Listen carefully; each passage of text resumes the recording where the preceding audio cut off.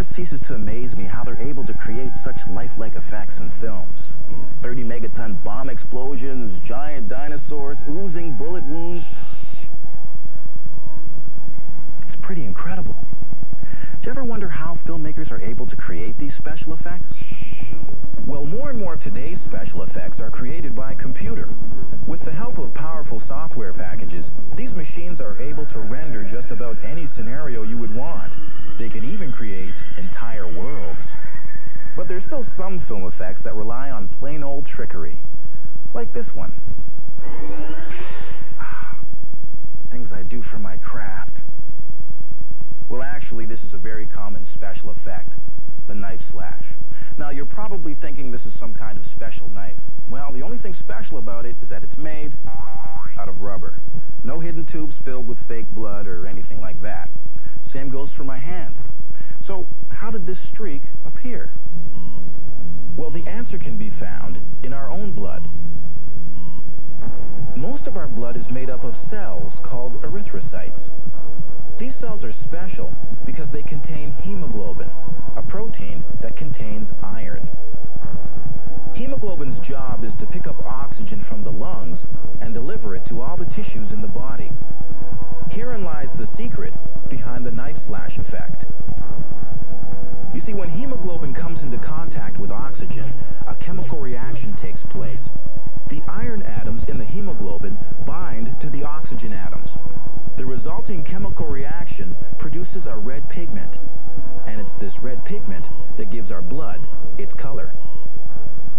Special effects people have mimicked this chemical reaction, but instead of using hemoglobin and oxygen, they use two special solutions. Potassium thiocyanate, which we'll call solution A, and ferric chloride, which is solution B.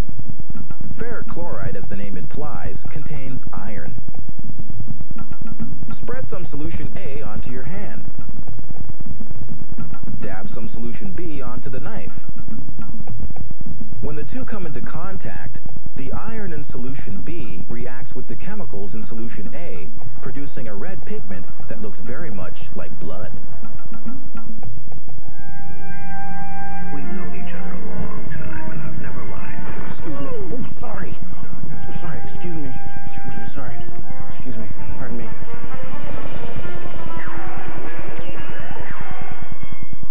But you know, no action film is complete without a hail of bullets ricocheting over someone's head. How do they do that? Hey, Mac, do you mind? Oh, sorry, excuse me, sorry. Hey, down in front. Sorry, oh, sorry about that. Sorry, excuse me. I mean, they're not about to fire real bullets at a person, so how do they do it? Quiet. Well, it's pretty simple.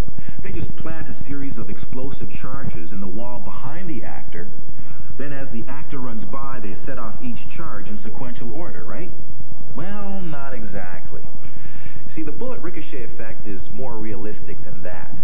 See, they actually shoot at the actor, but instead of firing bullets, they fire these. They're called zirks. Their name comes from what's inside them, zirconium. Zirconium is a rare metal found in the Earth's crust. What makes it so special is the way it reacts when it comes into contact with heat. It sparks, which is why it's used in things like fireworks. A zirc shell consists of a small amount of powdered zirconium combined with some fine fish tank gravel. The gravel gives the shell weight so it flies in a straight line. The zirconium gravel mixture is sealed in a hollow plastic ball. The zirc shells are then loaded into an air rifle.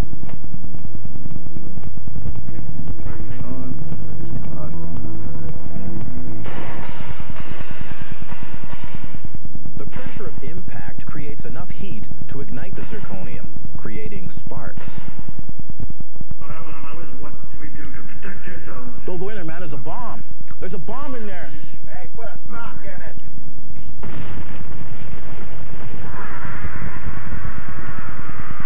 I told you.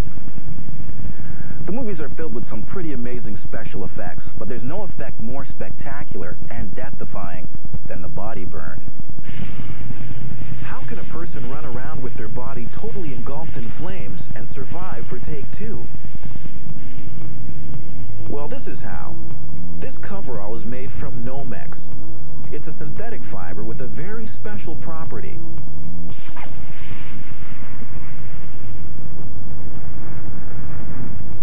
It doesn't catch fire. Nomex's flame-resistant property comes from its molecular structure. It resembles a chain. You've got these very stable ring-like structures tightly bonded together. This unique molecular structure allows Nomex to withstand temperatures of up to 375 degrees Celsius before igniting. To perform the body burn, a stunt person uses several layers of Nomex clothing. The clothing is first soaked in a special stunt gel. The gel protects the stunt person from the intense heat of the flames. It works by closing the pores and lowering the temperature of the skin. First on is a pair of Nomex underwear.